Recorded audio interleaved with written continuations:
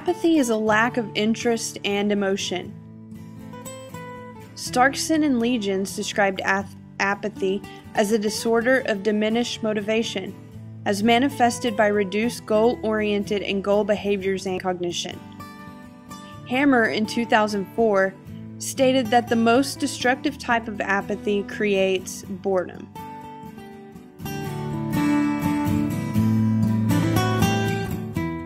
While apathy has many causes, one of the main causes that can keep apathy to grow or to keep going are communication problems between students and teachers. Students send the message that they're bored or unmotivated, but the teacher receives that as the student is lazy and incapable of responsibility. Then the teacher in turn sends the message that the students can't do anything. The students then receive that message as the teacher thinks I'm stupid, so I'm not going to even try. This is a cyclical process. The consequences of apathy can be destructive to students in several ways. First, students develop self-doubt and believe they don't have anything to offer. Academic abilities can also suffer. Students begin to believe that they cannot do well in school, so they stop trying. The long-term consequence is a belief that they have no skills to offer the world in adulthood. There are two main views of apathy. The psychiatric view sees apathy as an internal issue that can be remedied by changes in the individual. Educationally, apathy is seen as an external factor that is best handled by changing teacher behavior. My hope with the CBR project was to take the psychiatric view and the educational view of apathy and mix them together. In this way, the students could create solutions to apathy that they would find effective. Basically, I wanted to help the students shift their view of apathy from an external factor to an internal factor, with modifications to teacher behavior through student suggestions. Apathy and engagement. I wanted to take students from looking like this and dreading the day ahead to looking like this and being completely and totally engaged. My Phase 1 target audience was a group of 10 middle school girls who all attend the Hunt School.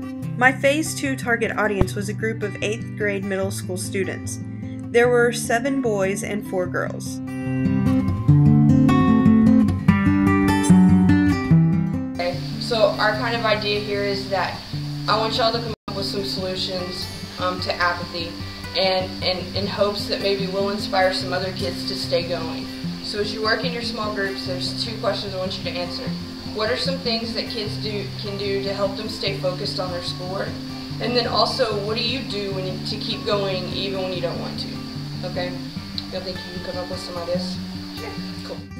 Alright, so the 7th graders, when they started with the Phase 1, their in solutions had a lot to do with just suggestions, I guess, more than something that people could actually do and then maybe see the results from. So what I would like for y'all to do is maybe come up with some ideas about what you could do, like when you feel apathetic or when you don't want to do anything, like how you can get over that.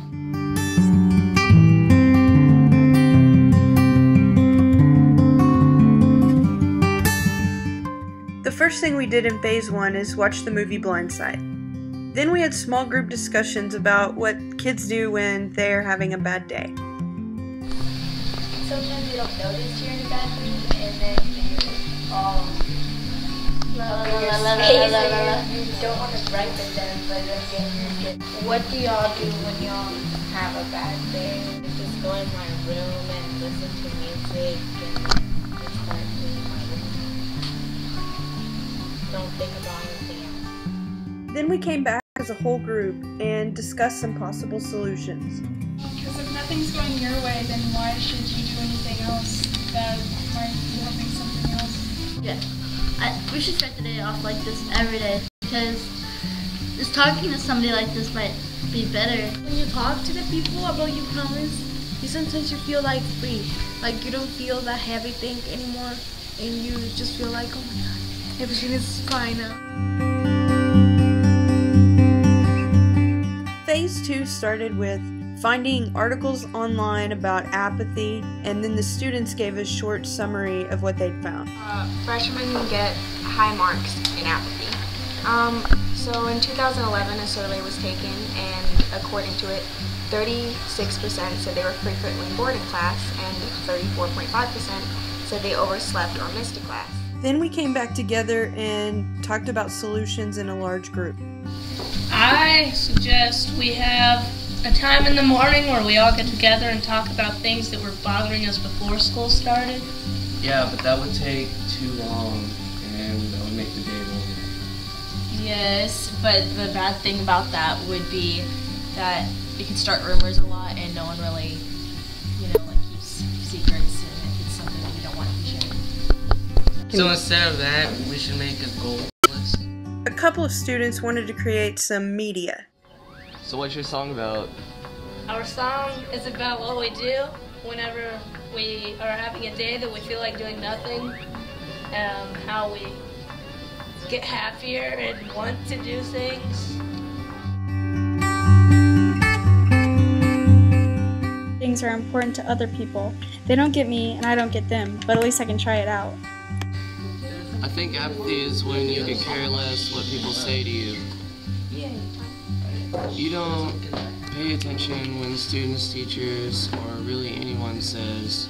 Okay, what I think apathy is when someone does something to you or says something to you and it offends you and you end up just going your day thinking about it.